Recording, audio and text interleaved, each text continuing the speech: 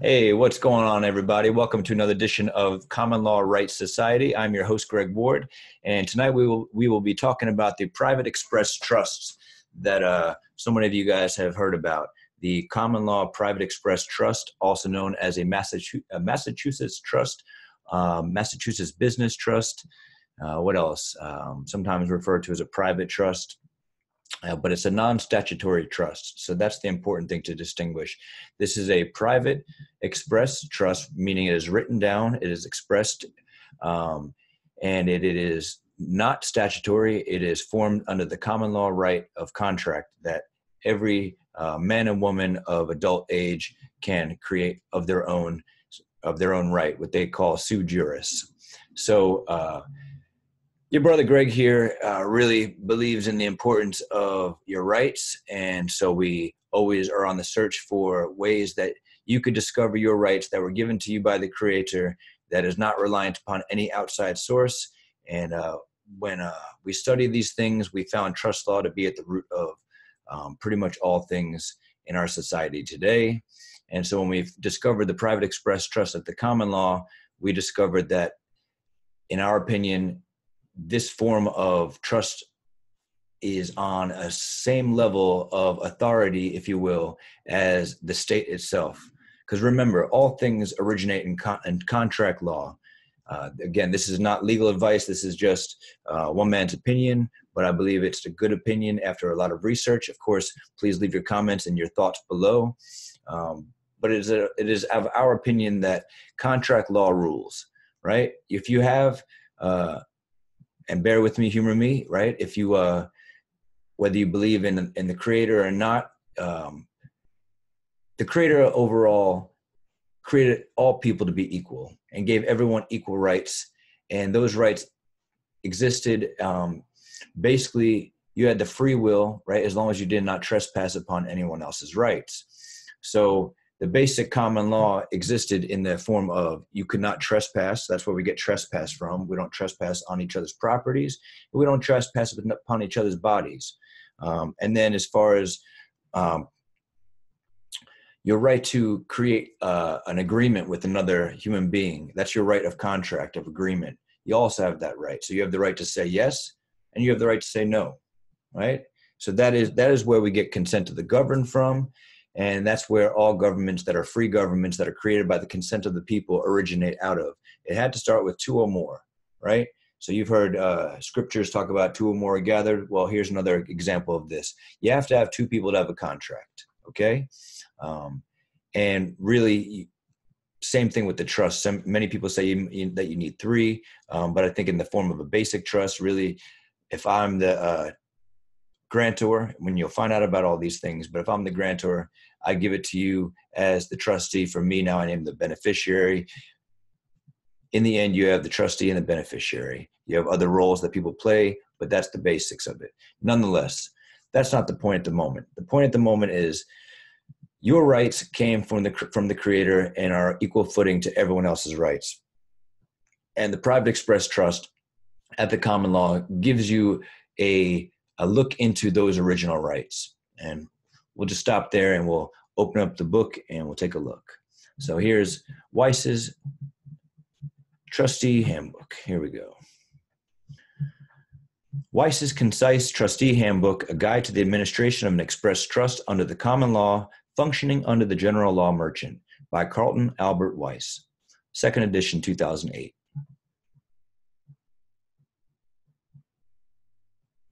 Introduction. This handbook is about the administration of express trusts created under the original American common law and functioning within the unique system of commerce in the American states, i.e., the general law merchant, as it stands in the 21st century America. And if we go down to the bottom and we look at the footnote, it says the general law merchant is embraced under general common law, i.e., the original and unique system of commercial law in the American states in which there is no commerce regulation of express trusts except in connection with income derived from corporate stock and physical franchises under Article 1, Section 8, Clause 1 and 3 of the Constitution. See William A. Fletcher, the general common law, and Section 34 of the Judiciary and of the Judiciary Act of 1789, the example of marine insurance. 97 Harvard Law Review, 1513 and 14, 1984. All right, so we'll go over and we'll take a look at that for a second. The Harvard Law Review is this right here. And we will try to leave a link below to this, but if you search up this right here, General Common Law in the Section 34 of the Judiciary Act of 1789 by William A. Fletcher, you'll find a PDF online that you could check out. Nonetheless, I definitely suggest you guys check out all these footnotes. We'll try to look at some things in these footnotes to give you an idea of why Carlton was pointing this out. It's very important, you guys. As you saw over here, once again, the general law merchant is embraced under general common law, the original and unique system of commercial law in the American states. So the general law merchant was the unique system of commercial law in the American states. But remember, that's not the whole of it, in which there is no commerce regulation of express trusts except in connection with income derived from corporate stock in physical franchises. So if you're running your operations of your existence out of the express trust under the common law, then you're using the general law merchant, and there's no regulation of commerce using express trust except in connection with income derived from corporate stock and physical franchises. So that's huge, you guys. If you can't grasp what that is at the moment, you'll hopefully begin to see it. You're utilizing forms of law to seek out protections and to seek out new forms of freedom that you didn't know existed prior to this. So as you see, there's no statutory regulation of express trust, and a trustee is protected, as you'll see in the coming paragraphs, under Article 1, Section 10 of the Constitution. All right. The material presented herein has been reduced from various sources, which the reader is encouraged to examine for his own knowledge and further understanding. The material herein has been rendered into a concise handbook format intended to allow the reader to refer to each section for guidance on decisions regarding the most pertinent aspects of the administration of an express trust. So only secondary attention has been given to all other matters. All in all, the author's objective by this handbook is to devise a simple guide with clearly outlined methods and sample forms for the effective handling of affairs of express trusts, while also showing the many options for growth and prosperity and profound protections afforded by express trusts when created and administered properly. This book is written in a somewhat unconventional manner in order to accommodate this objective. If the reader should find, after examining the sources, that this work has failed in its objective, then let it be attributed to a fault of the author, not to any supposed faultiness of the sources or the express trust itself. It will be admitted by all honest and learned lawyers, as it once was, when a lawyer by definition was learned in the law, that the express trust, especially one created with proper care to its instruments, is a far superior form of security or organization in general for individuals who desire to exercise their natural rights.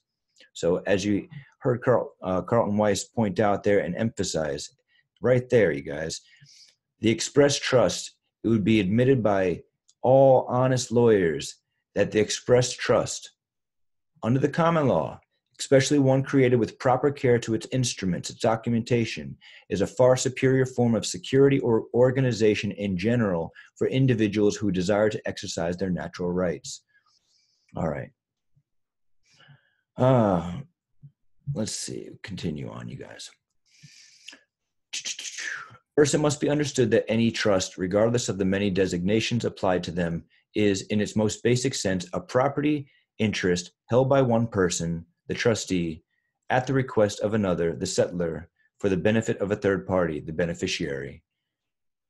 The classification applied to a trust is based primarily upon its mode of creation, in which it may be created either by act of a party or by operation of the law.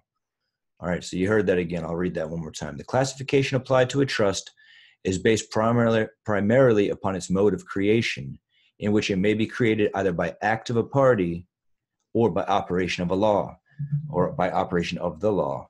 So if something happens and by virtue of the law, property has to be held in custody of a trustee, or is a constructive trust is created. That's by operation of law. And we'll read about that more later, but a lot of people feel that constructive trusts are happening all over the place. And anyway, we'll leave that for another conversation later. In the case of the former, trusts are divided into two types, express or implied. Without getting into the various subclasses of express and implied trusts, the basic difference between one created by the express act of a party and one created by the implied act of a party is that the former is stated fully in language, oral or written, while the latter is inferred solely from the conduct of the parties. These are very generalized definitions, so presented for want of space, since there are many intricacies concerning the true meaning of the term implied. It has been shown that, in a sense, the classification of express trust can only be applied based on what is implied by the language of the trust of the instrument which created the trust. So we won't get into that. Our focus is on a particular written express trust type, and even though the above definition is essentially accurate, it does little to define the express trust as it is known in its fullest sense under the protections of the common law. All right, so he's basically pointing out that a lot of trusts can be created in different ways: express, oral, implied. But in order to afford yourself the full protection of the common law, we would want to express the trust by writing it down and very clearly pointing out everything that is desired to be expressed in that trust. All right. Express trust under the common law. The most adequate definition of the express trust is to be understood from the earlier case law, which has been eloquently summed up and restated into a clear, concise definition by Alfred D. Chandler, Esquire, in a report submitted to the tax commissioners of Massachusetts on unincorporated associations. The study was conducted as part of a legislative investigation into their economic effect on the state in 1911.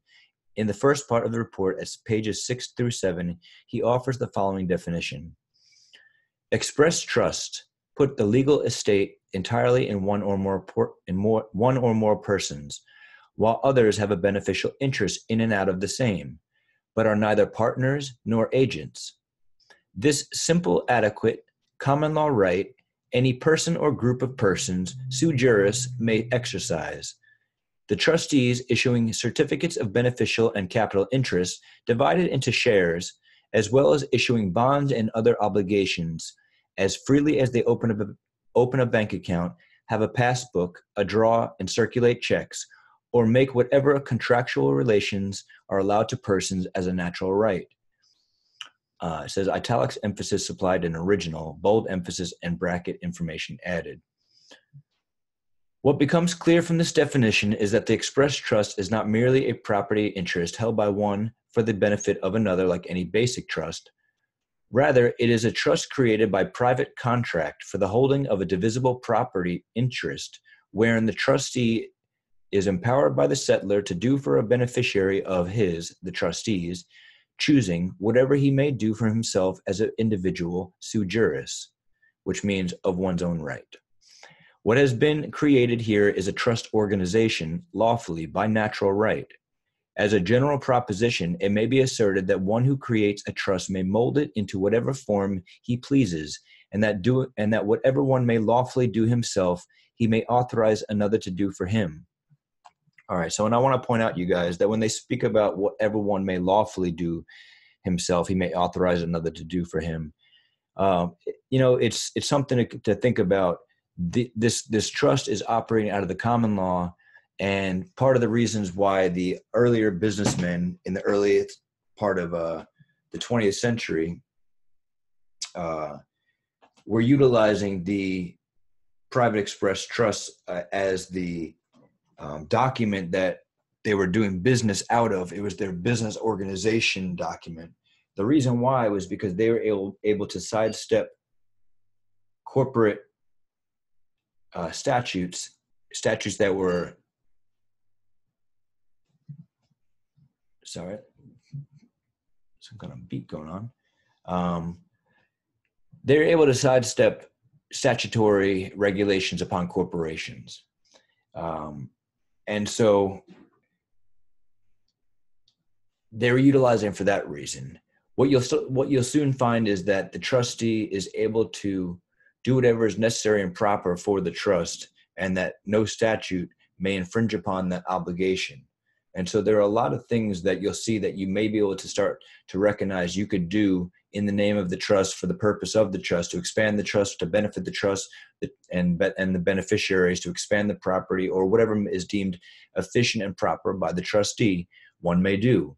And statutory and statutes can't get in the way of that obligation. So you start to see how this trust format can open up a huge aspect of freedoms for you when you start to see the licenses that are required by statutes, and you start to see all the regulation that is brought on by statutes, and then you start to see that you can create a trust that enables you to do things outside of the statutory regulation, and then by being obligated to perform the trust duties, the state can't get in the way of those duties. So it's basically like that. So as long as you're not creating a common law injury, if you're not hurting anyone, you're not injuring anyone, you're not breaking contracts, as long as you're not doing things that are injurious to others, then the actions that you do on behalf of the trust, in my opinion, and this is not legal advice, you stand a very good chance to not be able to be held up in court by a statute of a state, because that state statute is not superior to your trustee obligations. And that's what Article 1, Section 10 of the Constitution is all about. Anyway, we'll continue on. Let's see. All right. So as a general proposition, it may be asserted that one who creates a trust may mold it into whatever form he pleases, and that whatever one may lawfully do himself, he may authorize another to do for him. Doing so requires no benefit, privilege, or franchise from any government or other outside party. So hear that out. And therefore, the parties owe no duty to any government or other outside party to the extent that no common law, criminal, or civil wrong is the purpose of the contract. All right, so you can't make a common law, criminal, or civil wrong the purpose. So remember, statutory, what they call criminal law, oftentimes is has nothing to do with crime, right? All right. When there's non-injurious crimes that they create, and then they cause people to be fined and have to put up all this sorts of money. Now you're talking about an oppressive system potentially that's robbing the people off of statutory rules and regulations that have nothing to do with actual crimes. So you start to see where the fact that the operating out of a trust, out of a private express trust, puts you outside of that jurisdiction. All right, let's see if there's anything in the footnotes that we want to read to you guys, because I would certainly suggest when you guys download this handbook, you read every bit of the footnotes, you guys. It is very, very good information in there. But I'm going to just pick and choose here. All right. President Woodrow Wilson's address before the American Bar Association, he says, liberty is always personal, never aggregate, always a thing inhering in individuals taken singly, never in groups or corporations or communities. The individual unit of society is the individual. So that's what we've been talking about for a while, you guys. So when we see the word individual under statutory law, you could think of that as a slice of the franchise, right? A slice of the corporation. And you're just exercising the privilege of being whatever that individual franchisee, if you will, is. That might be a resident of a state. But an individual is the individual unit of society. Initially, right, when the Constitution first began, you probably had yourself free state citizens, and then as things began to take shape, you had more and more rights taken away and traded into privileges and all sorts of deceptions. But nonetheless, we continue on. It has long been held that trustees of express trusts have greater latitude than ordinary trustees, simply because such trusts created by individuals sui juris may do whatever individuals sui juris may do. A person who creates a trust may mold it into whatever form he pleases. All right. And Hale versus Henkel is referred at number 11, where he talks about doing so requires no benefit, privilege, or franchise from any government or outside party. So if you guys haven't checked out Hale versus Henkel, it's very much worth the case to check out. You start to see that when a man doesn't take on benefits and privileges, then he doesn't owe a right or anything to any government to declare his paperwork and to basically allow himself to be subject to investigation and scrutiny. He starts to take on benefits, and he starts to take on liabilities at that point, regulatory duties. All right. When done properly, the trust is afforded all the common law protections ordinarily given to private contracts, particularly the obligation of them. And that's when he refers 13 down below. It says in Berry versus McCork, the court held that the express trust is a contractual relationship based on the trust form. And in Smith versus Morse, 2 Cal 524, it was held that any law or procedure in its operation denying or obstructing contract rights impairs the contractual obligation and is therefore violative of Article 1, Section 10 of the Constitution. Because the express trust is created by the exercise of the natural right to contract, which cannot be abridged, the agreement, when executed, becomes protected under federally enforceable right of contract law and not under laws passed by any of the several state legislatures. In Elliott versus Freeman, 220 U.S. 178 in 1911, the court made it clear that the express trust is not subject to legislative control. Hear that, you guys? The express trust is not subject to legislative control. Let me say it one more time. In Elliott versus Freeman, 220 U.S. 178, 1911, the court made it clear that the express trust is not subject to legislative control. It went further to acknowledge that the right-wise stance of the United States Supreme Court that the trust relationship comes under the realm of equity based upon the common law right of contract and is not subject to legislative restrictions as are corporations and other organizations created by legislative authority. And I'll even throw in the word individuals there because individuals of society are created by legislative authority. To clarify the equity and common law distinctions, now listen, you guys, this whole last paragraph is huge. To clarify the equity and common law distinctions, the basis for express trusts under the common law in this instance is not that such organizations are creatures of common law, as distinguished from equity, but that they are created under the common law of contracts and do not depend upon any statute. Okay, so I hope you guys took that whole last paragraph in it. It's enormous. All right, let's continue. The Declaration, I'm sorry. All right. Now, the question is whether the parties to the contract are truly acting sui juris of their pure, unadulterated, common law natural rights. Because if the parties import or associate benefits which grant an outside party a vested interest in the proposed contract, then the contract has acquired a third-party overseer/intervener. Okay.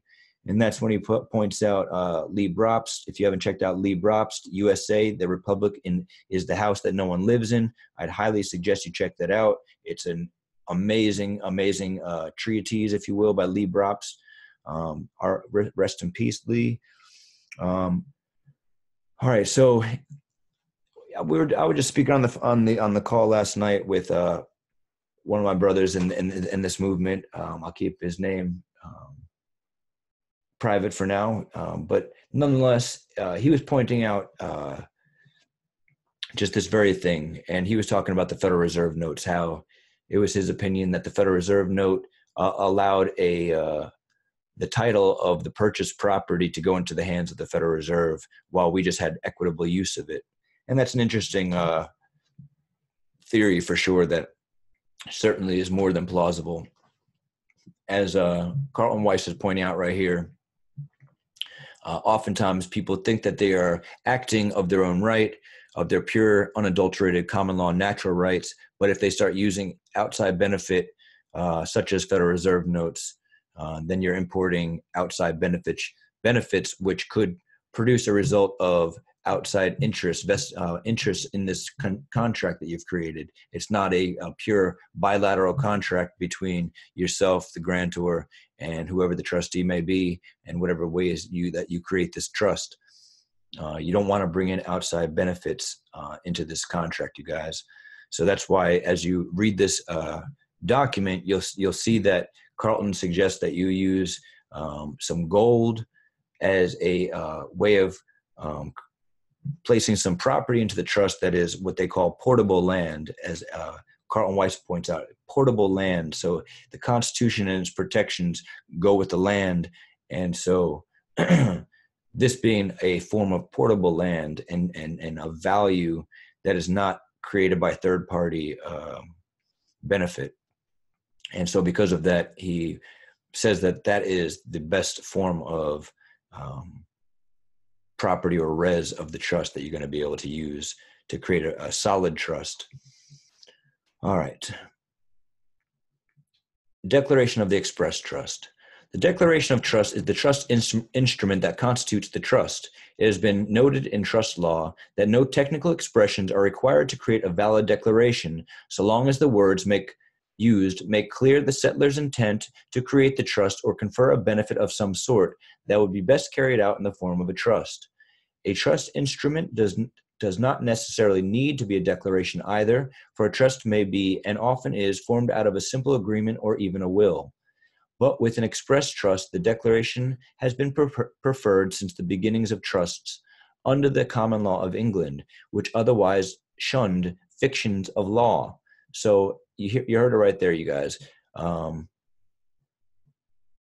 It has been, the declaration has been the preferred method for creating express trusts since the beginnings of trusts themselves under the common law of England, which otherwise shunned fictions of law. We're swimming in fictions of law right now, you guys, in this 2019, and for a long time. We've been swimming in fictions of law. We need to get ourselves out of this fictions of law and get ourselves back into natural rights. Okay, so let's continue. This is where careful attention to detail is most crucial, because in order to properly construe the intent of the settler, the objects, the property and manner in which all is to be carried out must be set forth in unambiguous, precise language so as to particularly create the express trust. And where the intent of the settler is unclear, under equity, interpretation is required to construe the intent of the parties, and the trust may be deemed invalid depending on the degree of ambiguity. However, when all is done properly, obviously there can be no lawful impairment of the obligations of a contract. And again, he points out, see the United States Constitution, Article 1, Section 10 from 1789. No state may pass any law that impairs the obligation of a contract. All right, so big things, you guys, there. All right, so moreover, the declaration by its terms and provisions serves to establish the entire contractual arrangement, including the identities and positions of the parties, the trust's name, jurisdiction, and situs, and all particulars of administration, all of which the courts of equity will fully support by the principle that equity compels performance. The ultimate result is the creation of a bona fide legal entity with its own separate and distinct juridical personality, with standing to sue and be sued, and to function as a person in commerce by and through its trustees. So the trust is the person. You see that, you guys? The trust itself is the person, and it's operated by its trustees, who then are taking protections under Article 1, Section 10, and as state citizens, right? They're persons in a sense, but they're not the persons in commerce. The trust is the commerce instrument, and the trustees are acting as a man or a woman, right? So here we go. Let's continue on. The term natural person has been applied to express trusts by courts of equity because of its administration being carried out by men acting as natural persons. All right, so let's go down here. to number 24, because you're gonna sit there and you're gonna question, well, who's the person, right? Is the trust the person? Is the trustee the person? Well, let's go down here and look at what he has in his footnote, because you're gonna blow your mind here right now. This is huge, you guys. We were talking about this last night on the call. All right, check this out. A generally unknown fact is that there are several types of citizens now existing in America. The trustees of an express trust may seek protection under the Constitution as state citizens throughout the Union of States, a jurisdiction outside the scope of the 14th Amendment, which we will discuss in a later section.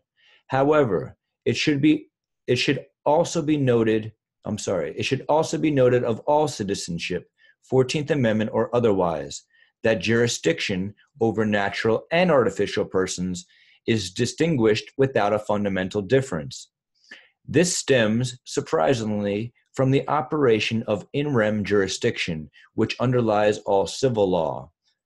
All right, you guys, so that right there should blow your mind in two different ways, that state citizens can come in that trustees of an express trust can come under the protections of as a state citizen outside the scope of the 14th Amendment. That should blow your mind.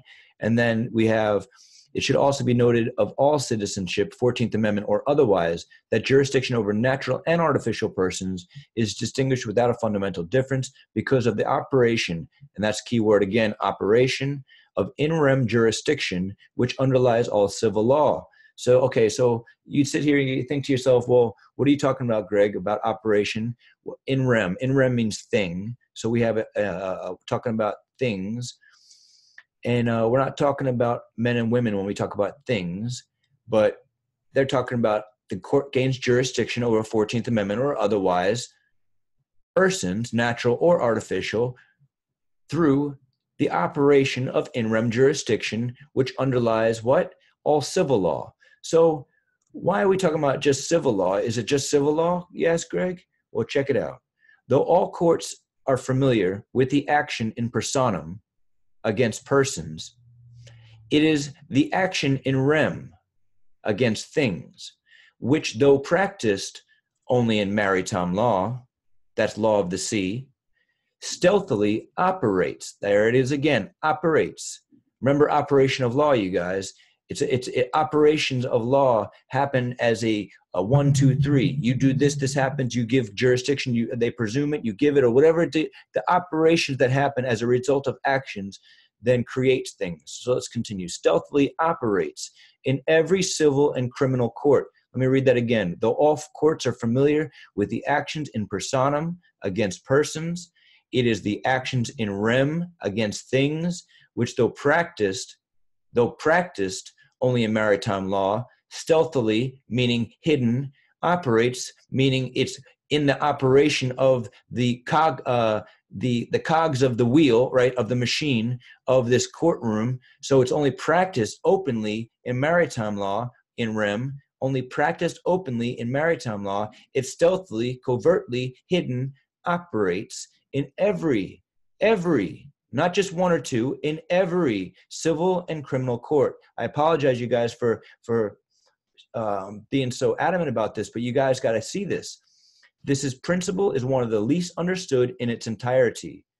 Okay, why is it least understood? We have an action against things, you guys, in every court case that you deal with. Every court case you go to is dealing with an in rem jurisdiction, is what is being told to you right now. Every single court case, not one, not two, not three, everyone. Which one's, Greg, civil or criminal? Both, civil and criminal. How is it happening, Greg? Let's continue.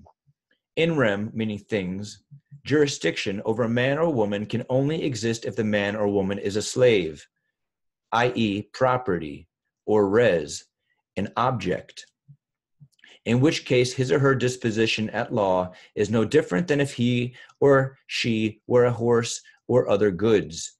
See the Zong, Gregson versus Gilbert, 99 ER 3 colons 233 KB 1783. So he's giving you a court case. If you want to go check it out, I've read it. It's pretty wild.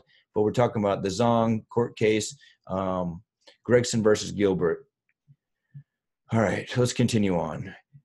In nature, in rem jurisdiction is exercised over men and women by their creator exclusively.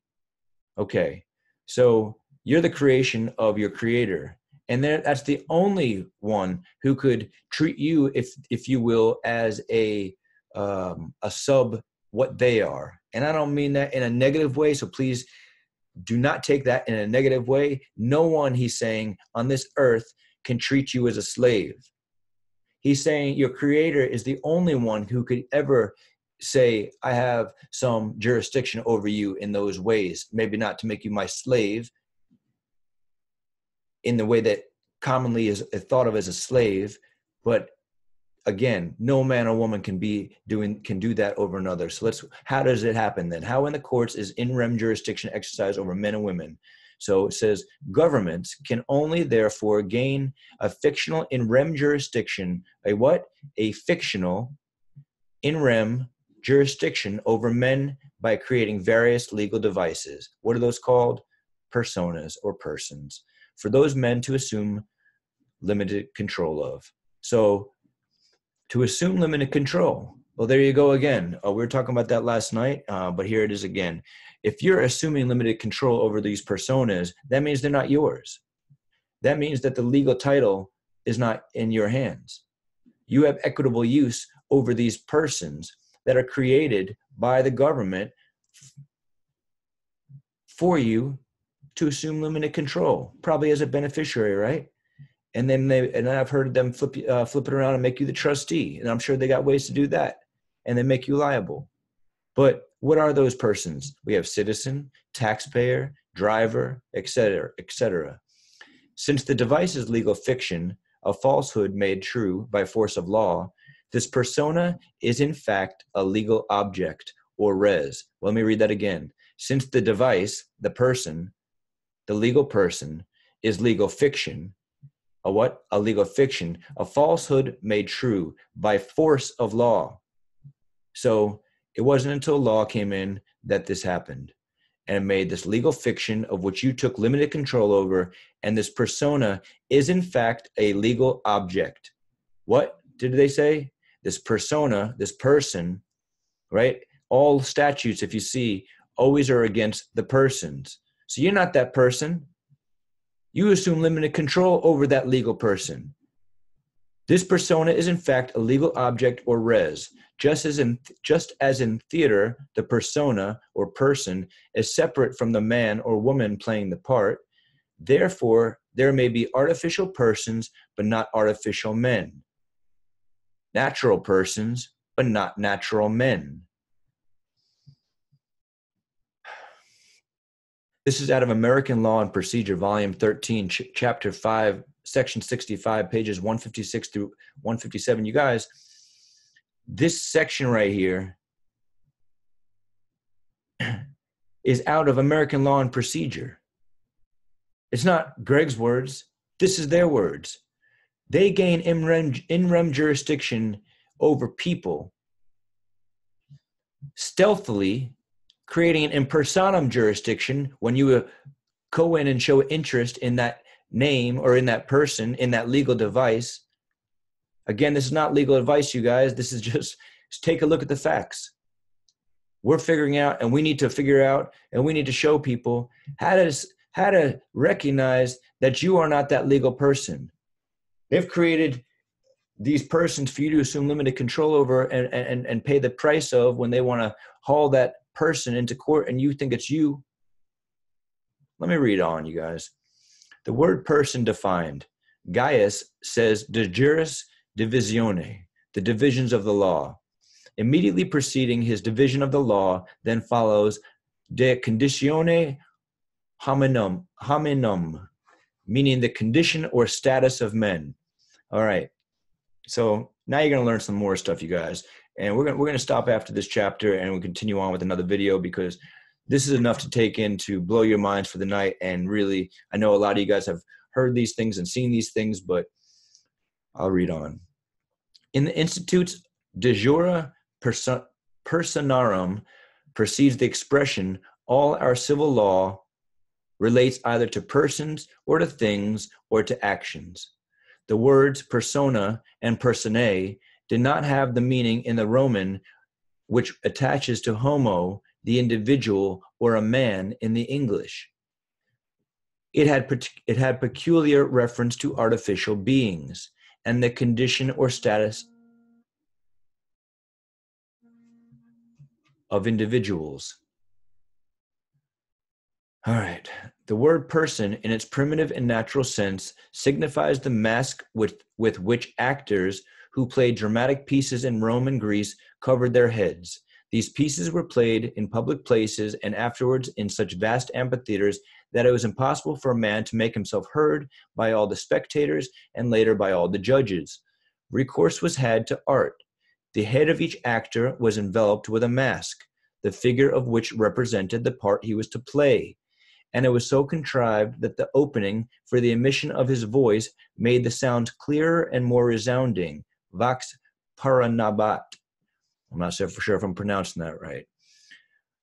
When the name persona was given to the instrument or mask which facilitated the resounding of his legal voice, the name persona was applied afterwards to the part itself which the actor had undertaken to play. Because the face of the mask was adopted to the age and character of him who is considered as speaking, and sometimes it was his own portrait. It is in this last sense of personage, or of the part which an individual plays, that the word persona is employed in jurisprudence, in opposition to the word man. When we speak of a person, we only consider the state of the man, the part he plays in society, abstractly, without considering the individual. First, Bouvier's Institute, Note 1. All right, you guys, so we're going to then go on to this last section. It says, logic follows that if man plays no part in a society, then he has no personal attachment or obligation thereto. The trustees, under a declaration of an express trust, are only persons in the private sense, because he only is a person once he has accepted the role offered to him by the settler. Private persons may also pursue constitutional protections as natural persons, citizens within the meaning of Article 4, Section 2 of the Constitution, and may thereby claim entitlement to all the privileges and immunities of the same. We're not talking about 14th Amendment privileges and immunities, folks. We're talking about Article 4, Section 2 of the Constitution, state citizen privileges and immunities. See generally Paul versus Virginia, 75 U.S. 168, 1868. It says, even though in today's economic situation, the term citizen is presumed to signify the 14th Amendment citizen, the term cannot be applied to express trusts when administered properly. In contrast, corporations as artificial persons are citizens of the United States within the meaning of the 14th Amendment per Santa Clara County versus Southern Pacific Railroad County. And yeah, you guys, I think there was a case recently. I can't think of the name of it right now. Gosh, it was huge, but it had all to do with the corporations being persons and being able to influence political parties. You guys can leave the name in the underneath in the comments. Anyway, I'm out of breath, you guys. We're on page 8 of 79, so we got a long ways to go. But yeah, this is enormous, you guys. You guys got to check out this book right here, Carlton Weiss's Private Express Trustee Handbook. All right, enjoy. Take care. Peace and blessings.